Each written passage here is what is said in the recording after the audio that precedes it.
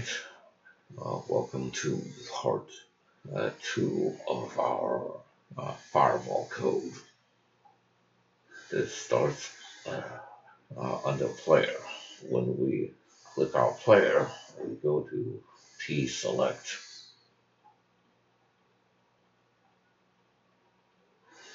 On P-select, we enable all of our player action buttons, one of which will be the spell button.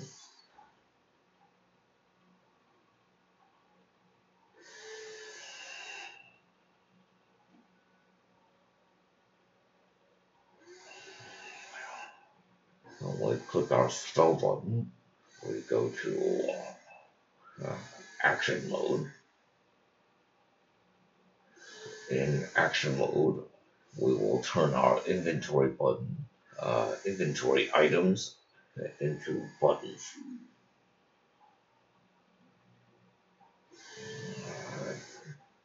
Down here, for every item in our inventory that is a spell, we will turn it into a button, and then we will create a cancel button.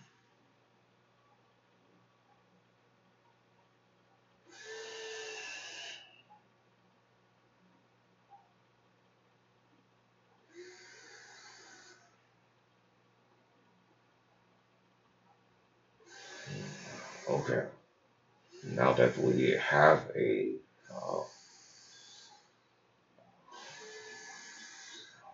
our buttons, when we mouse over the fireball button, which is mouse enter,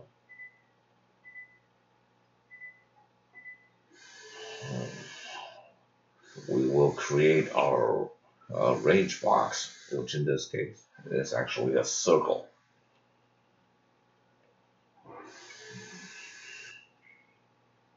Now, just because we have a range circle, we have to code what happens when we click the fireball button, which will be down here.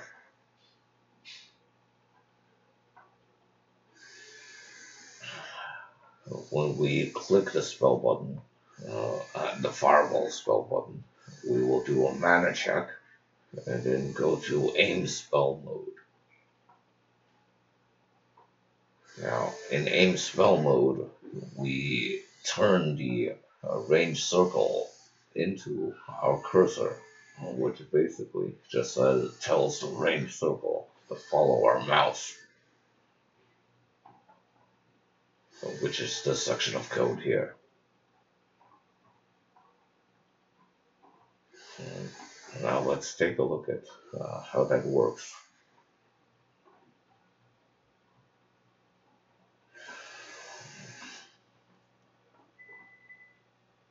Let's go touch a chest and pick up a spell.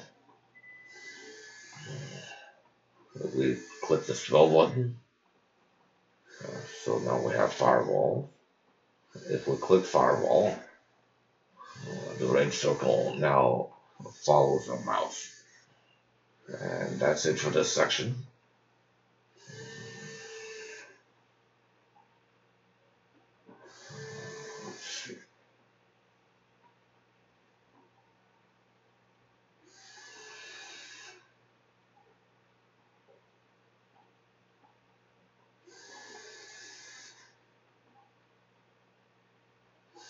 Okay.